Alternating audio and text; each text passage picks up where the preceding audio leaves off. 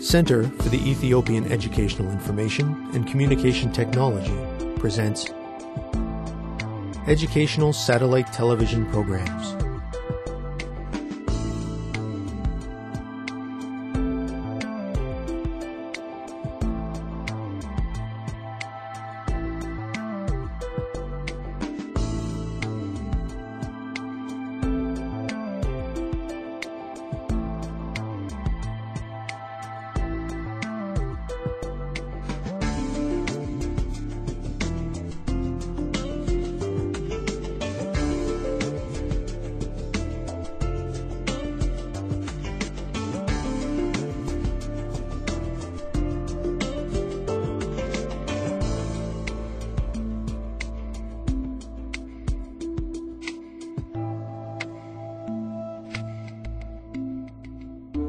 Hello teacher, hello students. Welcome to our first lesson on logic.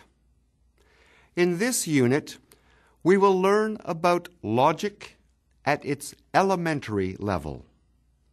It is called propositional logic, and it is the study of assertive or declarative sentences which can be said to be either true, denoted by the letter T, or false, denoted by the letter F. A sentence cannot be both true and false. The value of T or F that is assigned to a sentence is called the truth value of a sentence. This will be a fascinating unit. Are you ready to begin? A sentence which can be said to be true or false, but not both, is called a proposition or a statement. For example, the sentence "I am 6 feet tall" belongs to this group. A sentence with one or more variables, which becomes a statement on replacing the variable or variables by an individual or individuals, is called an open proposition or open statement. The sentence that X is less than Y belongs in this group. Some sentences do not fall into either of these categories. "My dog should not have fleas" is neither a statement nor an open statement. Do you understand, students? It is time for our first activity. Look at these sentences. Form a group and take a few minutes to decide if each sentence is a statement, an open statement, or neither. You can get started now. Students, let's get ready. Begin.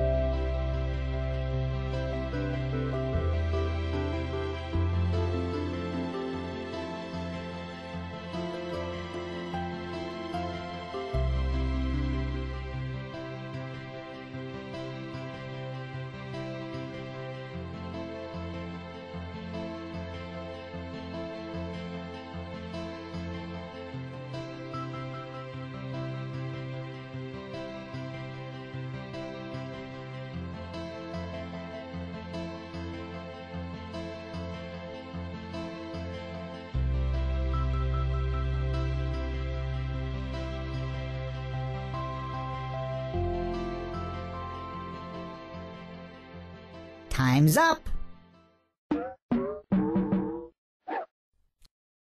Let's get back to our lesson. Hello, students. Have you determined the nature of each sentence? Let us check over your answers together. Sentence A is a statement. It does not express the complete idea, since the Blue Nile also runs through Egypt, but it can be said to be true or false. Its truth value is T. Sentence B is also a statement. Even if you have never heard of the Tasmanian tiger, you know that this sentence cannot be both true and false. As it happens, the Tasmanian tiger is indeed extinct, so the truth value of this statement is T. Sentence C is neither a statement nor an open statement. While you may patriotically feel that Ethiopia produces the best coffee in the world, such an assertion cannot be logically proven one way or the other. Now, if the sentence had been, "The most coffee in the world comes from Ethiopia," it would have been a statement. Do you understand the distinction? Sentence D is a statement, but its truth value is F. The sun rises in the east, not the west. Sentence E is an open statement, since its truth value depends on replacing a variable with an individual. We cannot know the truth value of the statement until this happens.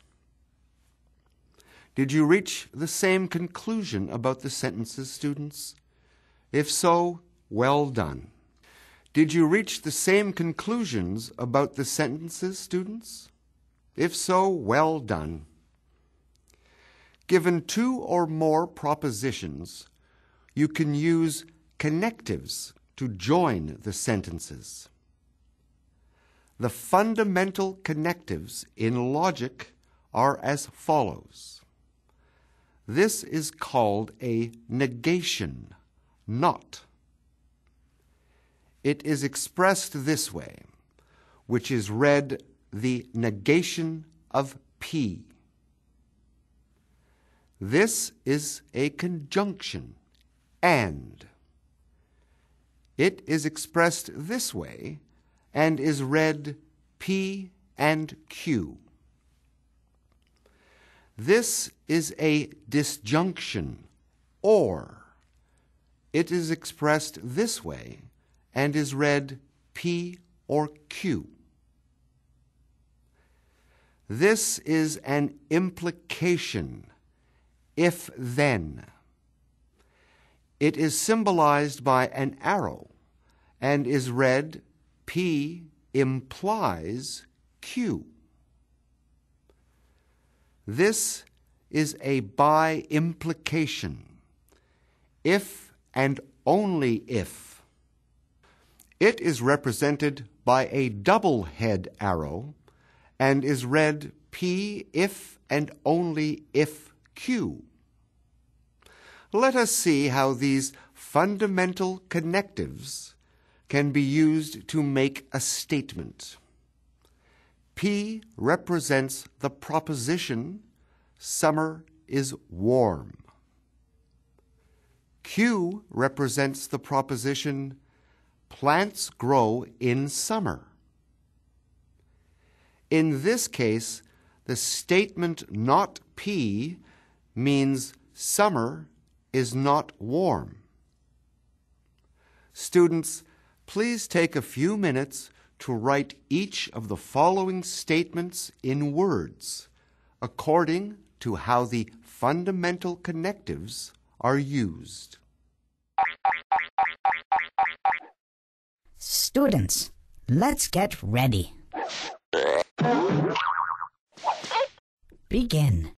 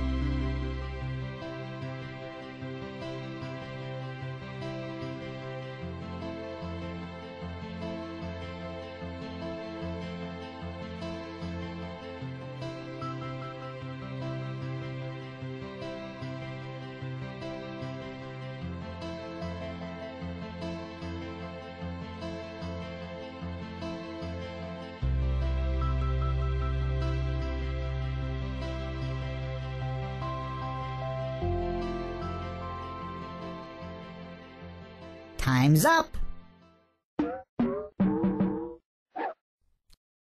Let's get back to our lesson. Welcome back, students. I imagine that this exercise was not too difficult for you. We know that statement A can be written as summer is not warm. What about statement B? That is written summer is warm and plants grow in summer. Statement C is written, summer is warm or plants grow in summer. Statement D is written, if summer is warm, then plants grow in summer. Statement E is written, summer is warm if and only if plants grow in summer. Good work, everyone. We can determine the truth of a given statement by using a tool called a truth table. For example, let us construct a truth table for negation, which states that not P is true if and only if P is false. We can make a table with 2 rows and 2 columns, which accounts for every possible truth value of the statement. Either P is true, in which case not P is false, or not P is true, which means that P is false. There can be no other outcome. Obviously, as this statement is a simple one, we can cover every possibility with a simple truth table. As a statement grows more conditionally complex, its truth table grows proportionately. You may consult your student guides to find samples of the truth tables for the other fundamental connectives. Before the next lesson, practice making each one to ensure that you understand the principle behind them. Today we have learned about statements, the fundamental logical connectives, and truth tables. Until next time, thank you, teacher. Thank you, students.